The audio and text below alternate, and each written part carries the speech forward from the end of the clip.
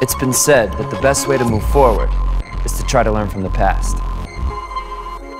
Our roots give us character, but where we take them is what makes us, us.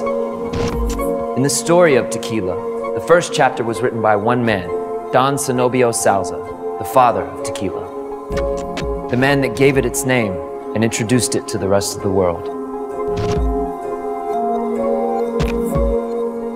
In the Great Fire of 1917, Don Sauza's diary, a collection of his personal thoughts and ideas, was believed to be lost forever. But almost 100 years later, whether by fate or fortune, it was found again.